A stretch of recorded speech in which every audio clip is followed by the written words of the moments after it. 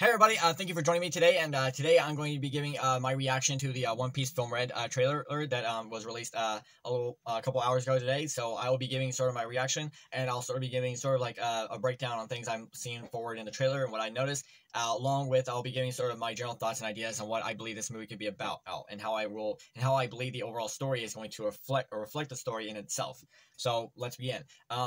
So to first start off with the trailers like that, we basically get an announcement from the narrator stating that this is an original story and general producer Eiichiro Oda. So basically, Eiichiro Oda, the author of One Piece, is basically the one who is creating the story for this film. He is the one who is basically creating this film, and he's a general producer on it. So basically, what this basically means and tells us that anything in this film, not necessarily everything, but anything in this film that Oda decides is canon is officially canon. So it doesn't matter what it is. So if Uta appears in this film and Oda says that yes, Uta is canon, then Uta is canon. And if this entire story itself, like the entire film itself, is officially canon, yes, this is a canon movie. This happens, then it happens. Whatever Oda decides, it is canon. So let's get into it, shall we? All right, so we get basically a touching moment with the young Uta from the past and like that, and along with Shanks, who is basically right behind her and like that. Now Uta seems to be looking over sort of a balcony area, and she seems to be in between two square pillars and like that, holding up no awning or like a roof structure above her, but she seems to be overlooking a balcony. And Shanks is basically right behind her. Now this is very interesting because this dialogue that we're getting from Shanks is basically saying, though we're apart, you'll always be my daughter. So apparently from this alone is a huge mind blown, like what it's like, oh man, we all need to do oh man, I feel like we all need to do the eye popping thing, like everyone, like every other One Piece character is, and it's like I seriously think we all need to start doing those eye popping things, like, and so just like like, oh man, that's just crazy. But yeah, we find out that Uta is Shanks' daughter. Now, is she like the official daughter, like an actual biological daughter? We don't actually know, all right? We'll have to wait to see, but the way it's presenting to us is basically stating that Uta is Shanks' daughter. But we'll need to wait to see the film to actually know if that's true or not. We cut to a moment with Shanks, and this we don't actually know where this takes place exactly, but there seems to be like a fire going on. Like right behind Shanks, there seems to be something burning, like there's a fire going on. And then we cut to a scene, and we see Uta, who is basically being held back by someone, and she seems to be crying deeply, as most likely her father left her or something's going on. But we don't actually know, but she seems to be deeply crying. So what's going on and why, we don't know. All right, so we cut to a moment, and we get basically cut to like maybe around present time, and we see Uta up close, and there seems to be like a sword blade, like there's like a blade like right underneath her, or about right here, like there's a blade right underneath her, and she seems to be maybe talking to someone. And here we get a bit of a text to basically give us some announcement on who she is. Basically, her name is Uta, the world's greatest diva. And then we have a shouting of Uta, which basically is Luffy's voice. And here we have a moment with Luffy running, and he seems to be wearing his battle gear outfit that was released for the posters and stuff like that. These seems to be like the battle gears that the Stripes will be wearing. Here we have Luffy running towards someone while shouting Uta's name, and he basically has he seems to be doing like the elephant gun in the gear third, like he's got his arm all blown up, and he's basically getting ready for an attack from what it looks like. Interesting enough, it looks like, it's funny enough, but it looks like Luffy's running on water, yeah, it really does look like Luffy's running on water for a moment. I mean, I don't necessarily know if he actually is officially running on water, or I mean, maybe he is, or maybe he's not, I don't know, but at the moment it really looks like Luffy is running on water. All right, so after that, we cut to another scene, and this is basically the same scene from a little while ago where I mentioned where we saw Uta's face up close, and she had like the sword blade underneath her like this. This is basically seems to be like the same scene, but we're getting this from a different angle now. So basically, we have Uta facing this way, or this. Well, from my perspective, she's facing this way. So she's basically facing this way, and she seems to have the sword blade right side of her like this, so basically like this.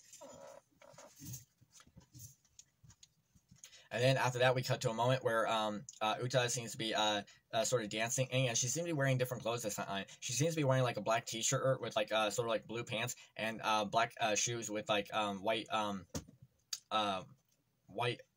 crap, I can't think of what those part of the shoes are.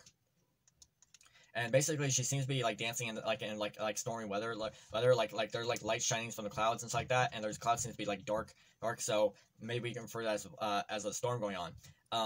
Here we get some context from narrating from the narrators, giving some context on the story. Her voice. And here we have a moment of Uta. We just have a moment. Let's see a moment here of Uta standing, and she might seem to be having a conversation with someone. We don't know that for sure, but she seems to be surrounded by crystallized, coloring, green colored diamonds and stuff like that, like crystallized forms. We don't actually know what these things are exactly. We'll have to wait to see. Here we have this new character, Gordon, and I believe his name is Gordon. You can see him, like, to be honest, he seems to be some sort of like Frankenstein, like a Frankenstein's monster. Like, that's generally how you can refer to him. Like, seriously, like, he is like literally, like, to be honest, he's like literally a Frankenstein's monster. Or that's generally how you can picture him. Then we also cut to, we saw Akainu, it will get all mad and fierce all of a sudden. And here we have Beppo and Law, who are basically sort of walking out the highway. But here we also have Beppo all dressed up as if he's so apparently Beppo is a huge Uta fan, so a really big Uta fan. Here we also get some context in dialogue that basically states if he knows his daughter is doing this. Yes. We also saw a moment with I'm sorry about the noise you're hearing. We saw a moment with Kobe and Hamimpo, who were talking on transponder snails to someone. We don't know who they're talking to, but basically everyone in the crowd had their arms up in the air. So basically, like, we don't know that for sure. Like, maybe some sort of like a cheer, or like some sort of like, basically like a cheer kind of thing. Now continuing on further, we get a moment with Uta basically like screaming out loud and giving like sort of like basically screaming out the top of her lungs. So we don't actually know what's going on, but it feels like and basically it's responding like if he knows his daughter is doing this, will change the whole world. And that's interesting when you think about the context in that. Here we have Luffy getting insanely angry by replying, "Shanks won't keep quiet." And here we have Uta crying deeply. We don't know, but apparently, like, from this context from what we're seeing, Luffy is furious at Uta for what she's doing or what she's done, and we don't know for sure, but in that moment we see music notes flying up in front of Uta all insanely. And then we get the title of the film, One Piece, Film Red. And then here we have a moment with Shanks having a conversation with Uta, or basically telling her something. "Listen, Uta, there is no peace or equality in this world." And we basically get like storm clouds and light shining through the clouds. Then after that, we just get a moment with Uta smiling. And then after that, that's it. That's we get the release date for August 6th. So yeah, so that is the trailer. All right, so my initial ideas is on this movie. I believe this movie is going to be absolutely fantastic. This looks like it's going to be beautiful, right? That was a really good trailer and stuff like that. Start off with and like the biggest shocker thing was finding out that Uta is Shanks' daughter, right? So that sort of gives us clarification on why Uta knows Shanks, and it can also give a little bit of clarification on how she actually knows Luffy. Now, we still need a little bit more answers on that exactly, but it can sort of point us in the right direction. So it sort of like nudges us in the right way exactly to give us a little more clarification on that. But at the same time, it's not enough to give us like complete answer. So it's like okay. So we got a little bit of steps. So we got some step in the right direction, but we still need more. And we'll have to wait to see the movie to know for sure, or unless some little bit more information comes out, like a new trailer.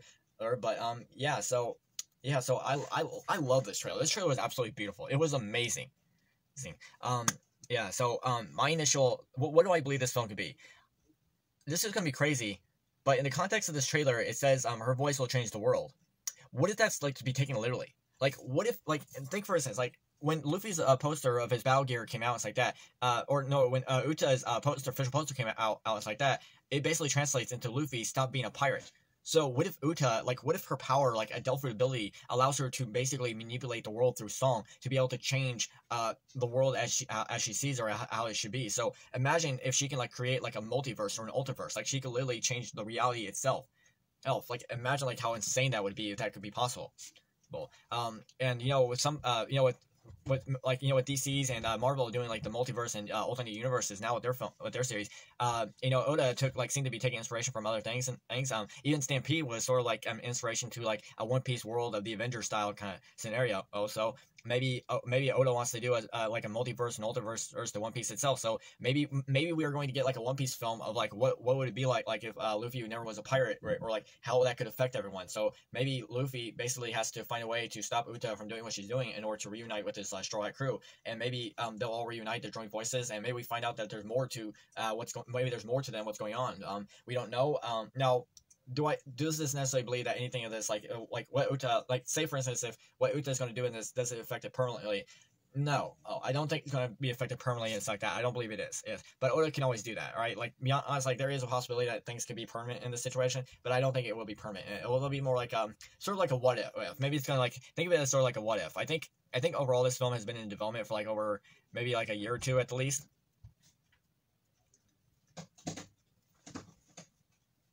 I'm sorry about that noise you're hearing. I do apologize. But yeah. So there's so many ideas. Like other ways you can look at this is like take for instance some of the translations that some of the strides are saying. Most importantly is Nami. On Nami's official poster, or it basically states you will never be able to see or treasure your family and friends ever again, and you're okay with that. Now that's interesting to point out because it's almost like Nami's having that conversation with someone, and she's basically like sort of like warning them or telling them, if you do this, is you will never be able to go back to the way things were before. Now that's interesting because like we don't know who she's talking to. I'm going to assume that she's talking to Uta. I'm going to assume that Nami's having that conversation with Uta. I don't know specifically for sure, but I'm going to assume that she's having a conversation with Uta. I could be wrong, but I'm going to suggest Uta on that. But look, overall that's my my opinions and thoughts on the film. I had this film trailer was amazing. It was absolutely beautiful. So yeah, so that's all I really have.